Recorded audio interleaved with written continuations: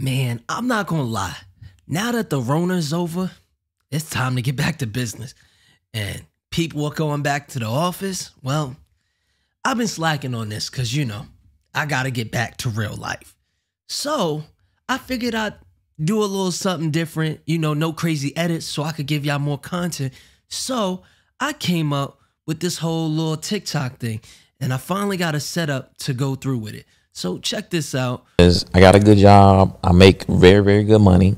And she says the only thing I need now is a man. It's like, yo, it's like, who wants you? Who wants you? You're right. Like, once you have achieved these things, you have unfortunately disqualified yourself. Ooh. Wow, I've never been so happy. I'm gonna stop him right there. That's kind of like the most ignorant thing that I've seen in a while on the internet. And the sad part about it is you're going to get people that's going to defend this. That's alpha. And that's the big problem. That's why you can't classify yourself in any category with this whole manosphere, red pill space, because you got guys that say ignorant stuff like that. And they'll be like, oh, y'all are in that same group. You're supposed to support that. And the truth is, no, that's just ignorant. So all the women that went to college, now no men wants them. That is cap.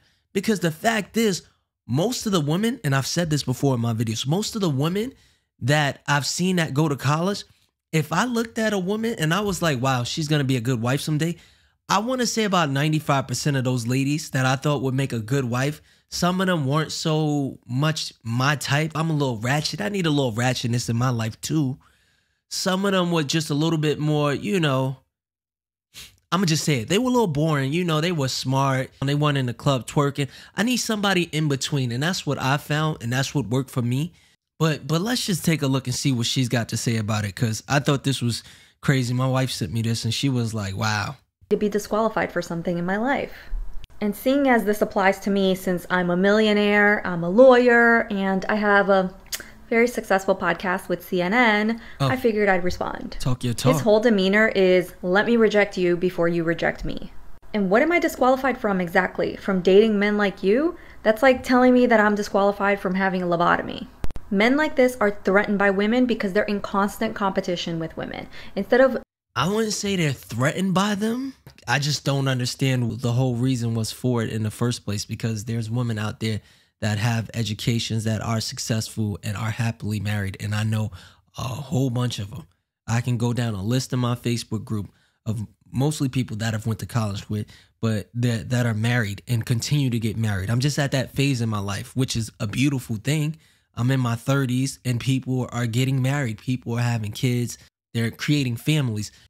Looking for a partner to build an empire with, they're too busy dragging women down to their level. And it's no surprise that weak men who have nothing else to offer try to use money to control women. Until women have full body autonomy, men should not have access to microphones. That was a generalization at the end. I wasn't feeling that men shouldn't have microphones. Something about that clip just didn't sit right with my spirit. So I found the original clip, and go figure, it was taken out of context. You people are so petty. I'll make a separate video on that called Black Men Drag Because of Their Preference. Now back to TikTok. Here's what's interesting. So there's cats that are with a woman. Her career is on a whole nother level than his. She making money. He stays home. I don't think that means he's emasculated, because I think, even to your point, Steve, if y'all got a relationship where, listen, sister's career is the top career, that doesn't mean you can't protect. That doesn't mean that you can't show love. It means though, wait though. It means though, you got to be clear about what your role is. Yeah, I can understand this. Things have got a little, off kilter. She making more money. That's cool. Mm-hmm. And you decide to you got to stay at the house for a time with the kids. Mm-hmm. There's nothing in me that's going to allow myself to sit here the entire time. Right. While my girl go out and kill everything we eat. And I'm sitting at the house babysitting. Right. But wait, Steve, what is more important than making sure your kids, your sons, your daughters are prepared for the world? And if it's a brother at the house who said, listen, she got this financial thing, but I'm about to prepare some soldiers in the house. It don't mean that he ain't sitting there doing nothing. Right. But we have said as men that babysitting It ain't babysitting. It's preparing our babies for the world in a way that they need to be prepared. And sometimes you got to create a model. Your kids. It ain't babysitting. But it's like this. Hell no. I think this is an interesting conversation because the fact of the matter is, you know, you got two opposite ends of the spectrum.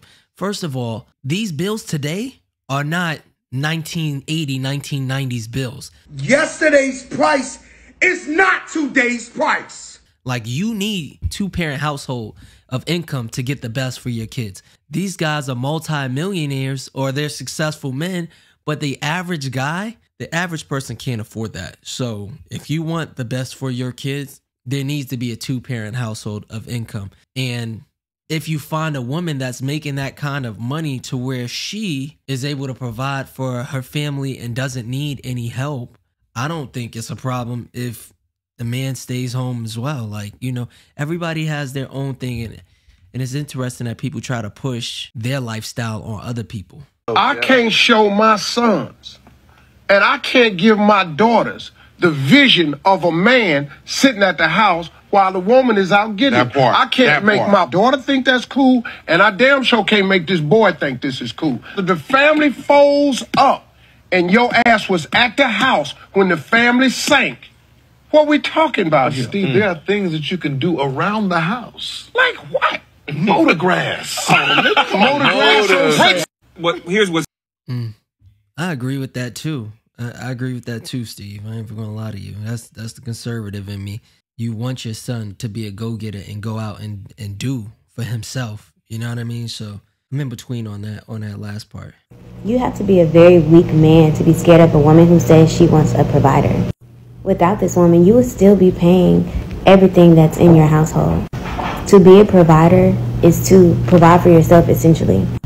So ladies, if it's a man that's scared of you saying that you want a provider, 9 times out of 10, he can't provide for himself. He needs you to go 50-50 because he literally cannot survive by himself. And if a man can't afford the cost of his own independence alone, he's not a man. Now, I do believe it's the woman's job to keep her. I'm gonna stop her right there because I do like a lot of stuff that she says on this on her channel, but I disagree with that because when a woman says she wants a provider, that means she wants you to take care of her bills too. Like when a woman says she wants a provider, she usually wants someone that's gonna pay for her phone bill, take care of her car note, then also provide shopping, going out to eat. Back in the day, a provider was a man that took care of the home, put food on the table, and that was that. Before my wife came into my life, first of all, I was only paying for one mouth to feed. Then on top of that, wasn't home as much, so it was less electricity. So that part I disagree with her on. And then the thing about it is when women say they want providers, they want a traditional man, which is a provider, but they don't want to be traditional women. They don't want to stay at home and cook and clean and all of that stuff. They want to stay at home and do nothing. And then they want to be able to go out and go shopping and go on vacations and all of that thing. That's why the provider word has a bad stigma on our generation, because when it comes to women, they want traditional men, but they're not traditional women. Just do what makes you happy. If I was single and I heard a woman say she wanted a provider, that would let me know up front that we're just not compatible. Because there are men out there that want to be providers. They want that old school relationship. And maybe they'll find that girl that can cook and clean and that wants to stay home. But I'm okay with a girl going out and getting to the bag. I don't need you to stay home and not do anything. I need you to go out and work so we can build this dream together. Everybody's not compatible for each other. So it's no need to really call, and I'm guilty of calling women gold diggers in the past too, but it's no need to call these ladies that want a provider to call them gold diggers, because we're just not compatible, and that's okay. And ladies, stop calling men dusties just because they want a woman to go half. We just not compatible. And that's okay. You're going to die alone. If she's attractive, she can go out and find a provider. Just like you, a decent looking guy with some game, you can go out and find a woman that will go 50-50 with you too. Nigga, please. Yourself up. Like, it's not a man's job to pay for your hair, nails, lashes. All of that is going above and beyond. But the bare minimum is for him to be taking care of that household. Right. I agree with that. All I care for the night. I've been I'm broke, now my business. There y'all go. There go y'all provider. DJ Bugatti. Probably don't own a Bugatti with $2,000 of in his bank account. Or 17 cents now because he spent it on his girl's YSL bag. It's the dumbest thing ever. It's like y'all making fun of Jim Jones for getting bad service in a Gucci store, but most of y'all got Gucci. And I do too. But at least I bought mine when I was younger. Like, I'm over all of that stuff. Like, they don't rock with us. We the coolest monkeys in the jungle. Shout outs to H&M. Yeah.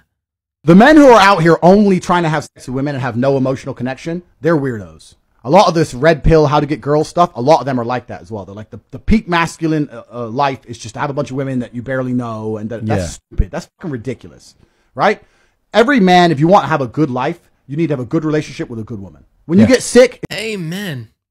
That's take, right? Yeah. It's your woman who's going to care, not your boys, right? But you can... Right. Call me when you sick.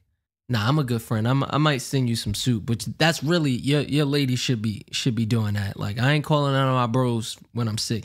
And the thing about it is, that's one of, I mean, I said that multiple times. That's one of the reasons why I stopped being a hoe. Like, I got sick one time, and you know, I had a rotation of like 5 or 6. Got sick one time, hit all of my joints up, all of them curved. One of them was like, "Ew, you sick?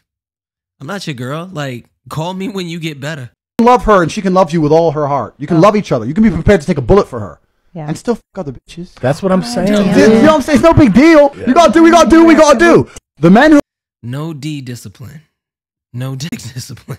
That's all that is. That's all I got for y'all. Yeah, you know. Expect a bunch more of these because these are a lot easier to do. YouTube is not rocking with me. They are not showing my content to my subs. So that's all I got for y'all. Like, comment, share, subscribe, and holla at your boy. Low on my fitted, dreams has always been vivid. I'm just trying to go